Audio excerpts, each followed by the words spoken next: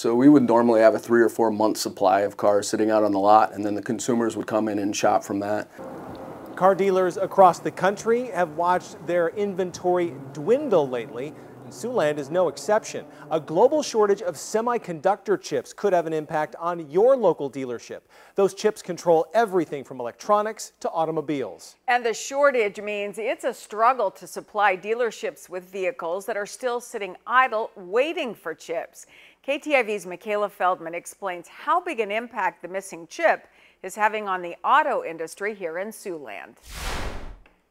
Grabbing the keys, popping the hood, taking a car for the test drive right off the lot may be a bit more difficult these days as dealerships across the country are facing a shortage.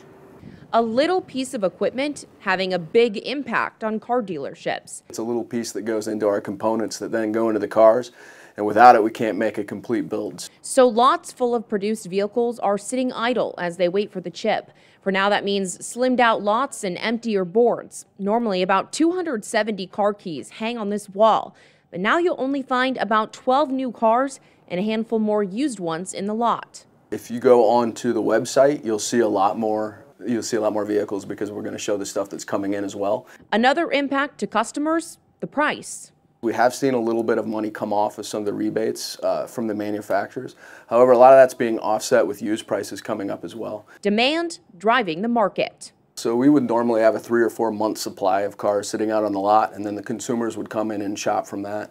When we run out of the buffer, the month supply of cars out on the lot, then we just switch to a model as to where we're ordering cars specific for the individual. Tailoring the car to what you want.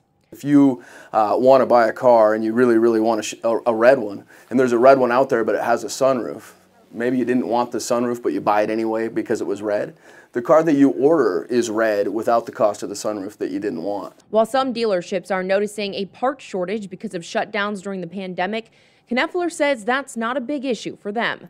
Reporting in Sioux City, Michaela Feldman, KTIV News 4. Knepfler says the shortage will not affect repairs because they have a stock of parts for those at the moment.